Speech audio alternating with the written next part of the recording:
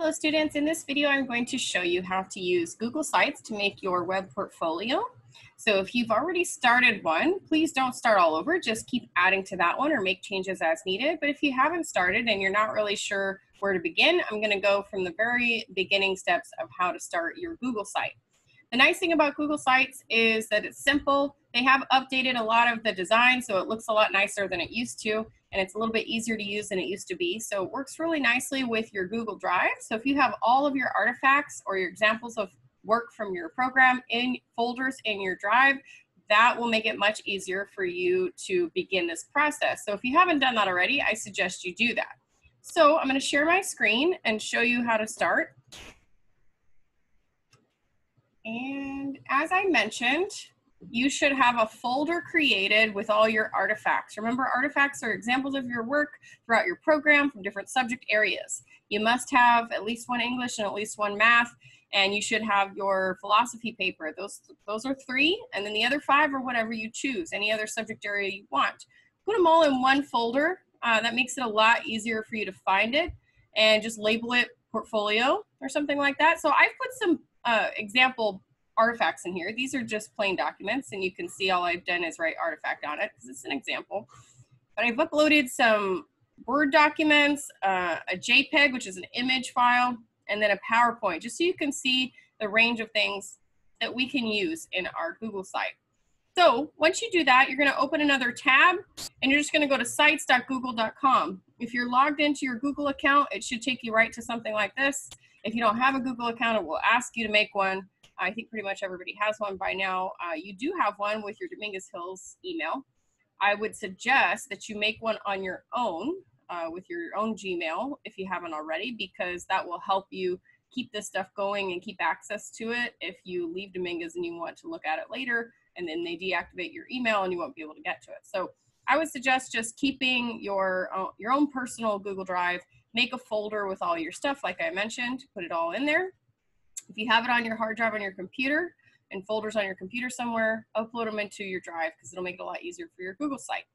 So now that I've got this, I'm at the sites page. I have a big gallery of templates that I can pick from, and they've gotten a lot better. In the past, Google sites were kind of ugly and real plain looking, but now they look pretty nice. So they have a range of different types. You know, you can use a portfolio. You can actually use any of these. It doesn't have to be the portfolio. Even though you're making a portfolio, you're going to be able to change everything on there. So it doesn't matter which one you pick, but I'm going to choose this one just as the example. So once I pick my template, it's going to load. Now notice you can also pick a blank one if you want to just start from scratch and put more work into designing it yourself. But for the sake of this example, I'm assuming that you might want to just use a template. So I'm going to do that. Okay, so once I get in here, you're going to see a couple things. First, you're going to see that I can click in any of these boxes and make changes, which is great, right? So I'm going to put my name on here. I'm going to add some information about myself eventually, put maybe a little bio, because you're going to want to have some information about yourself. You're going to want to have a picture of yourself. So this picture right here, it's fine, but I need to replace it because it's not me, right? So notice how easy it is. I can just click on it, and then I get some choices here. I can crop or I can change it, but I want to change this picture and I want to select a new image or upload an image. If I already have it saved on there, I'm just going to upload it. Now this time I have it on my desktop, so I'm going to pick this picture of myself and I'm going to upload it. Oh, that didn't turn out so great. So now I gotta figure out what I need to do to fix it, right? So I'm going to have to crop it maybe. Okay, so I might want to make it a lot smaller. I'm going to adjust it. This picture didn't work out so great, so I need to try and, oops, there we go. I need to make some changes to it, and I can resize it. This one might just be a bad choice because it's such an odd shape compared to this box right here. So a couple things I could do is I could delete the things around it, and I could make the area bigger if I really wanted to, or I could just find a different picture, okay? So I can add in new images if I want. Let's say I wanted to try it again, okay? And I'm gonna see if I can put it in a different place. So it takes some time playing around with it. Oh, that turned out okay. It's still a little bit blurry, so it might not be the best picture, but on your own, you can make changes like that. Decide what you wanna do. So that's way too big, so I don't like that. Notice I can move it around, and it's kind of got like a little grid, okay? So wherever I move it, it's gonna kind of snap into that grid, which is nice. It makes it kind of easy. It doesn't give you a ton of choices, so it makes it a little bit limited as far as if I want to change things around. It doesn't give me a lot of choices as far as making those changes, but it's simple and it's easy to do, right? So that's how you add things and change things, and I can do the same thing by adding in different images, documents, whatever I want by clicking on these boxes and uploading something, okay? Now, notice that it gives me a couple pages. It gives me a home page, an about page, and a project page. Well, that's not what I want in my web portfolio, so I've got to change that. So I go to pages, and I might want the about page. Sure, maybe I'll write a little bit about myself, or maybe I'll put my teaching philosophy there. That's fine. But this project page, that's not what I want. I want to have actually different subject areas. Now I can choose to put them all on one page here and list every one of my artifacts if I wanted to, or I can divide them into different pages by subject area.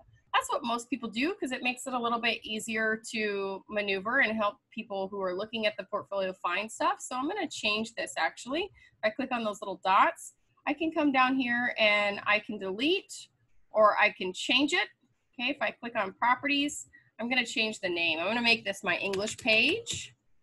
And notice it made the change right up there. Click done.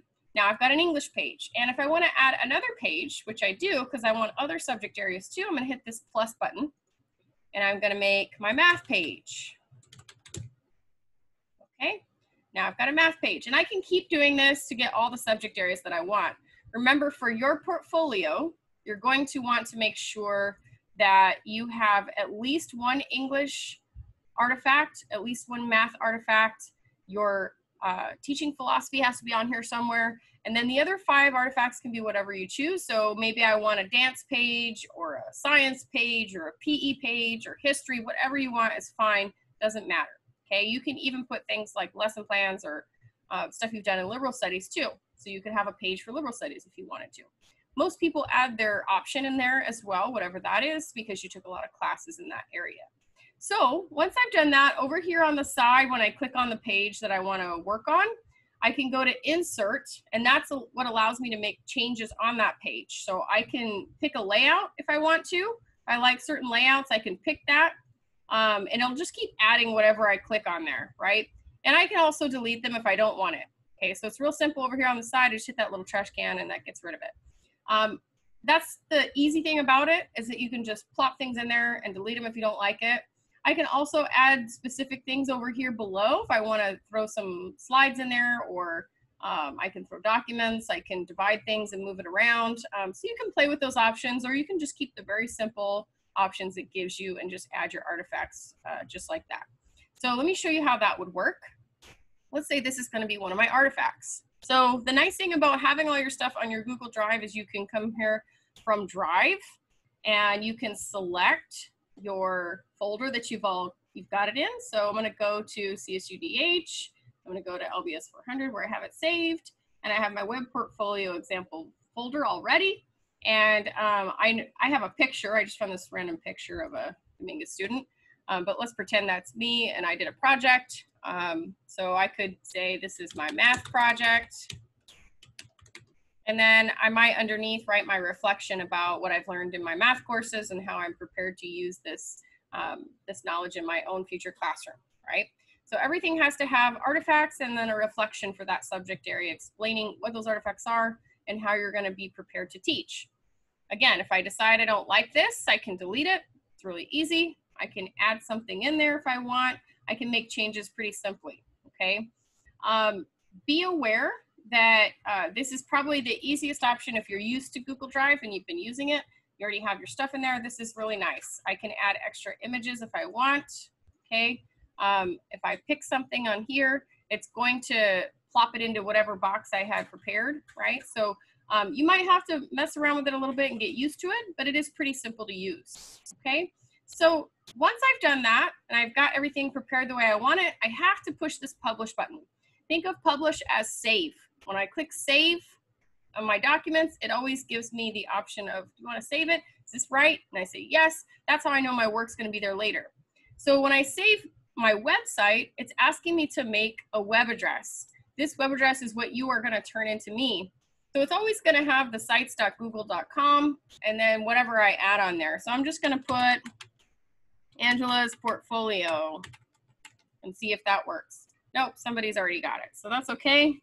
Angela Macias portfolio. Okay, that one's available. So I'm going to hit publish. And now that will be my web address. I want to point out something very important to you before we wrap up. If I'm going to go turn in my portfolio on Blackboard so that my instructor can see it, I am not going to copy this because your website has two entryways. The back entry is for you. That's where you can make changes. You have access to this menu of options where you can delete things and change things. This is the back end. This web address doesn't mean anything, okay? If I give this to somebody, it won't work. They won't be able to see anything. So when I want to share it with people, I have to make sure I publish. It's going to ask me, oh, you've already saved it, basically. That's fine. So now I can go and I can share it, okay? Copy published site link. So now this is the link that I need to turn in. I'm going to show you again so you see where I got it. Up here in this little paperclip looking thing, I'm going to click that. And this is the link that I need to share and turn in on Blackboard. You also need to be very careful that everything on your drive that you have saved is available for people to see. If it's not made public where anybody can view it, then it might not really be visible to me. So we have to watch that. You might want to log out of your device and then log back in. Okay, so I'm going to show you if I went ahead and I put something in here. Okay, it's going to add this to my portfolio. What I want to do is I want to log out and then come back and see, is this something I can still view? If not, then I need to go into my Google Drive and I need to click that file and make sure that anyone who has access to the link can view it. Okay, share is option that I can select, and that's available. And that's something you'll have to go back and do later if it's not visible to the public. Okay, so make sure you're aware of that and log out, look in a different computer maybe even, and check your link and make sure everything's visible. A lot of times people create their Google sites and they link things to it, but then when I go back and look, I can't see it still. Okay, so you want to make sure that everything on your drive is marked as anyone with the link can view it, and then you can put it there. That's the easiest way to make sure that your site works. So try this out. If it works for you, great. I hope that you have a good time making your site and you get some experience that you can use in your future classroom as well. A lot of teachers use things like this to run their own classroom websites, which is really helpful. So try it out. Give me an email if you have any questions or need some help. Good luck.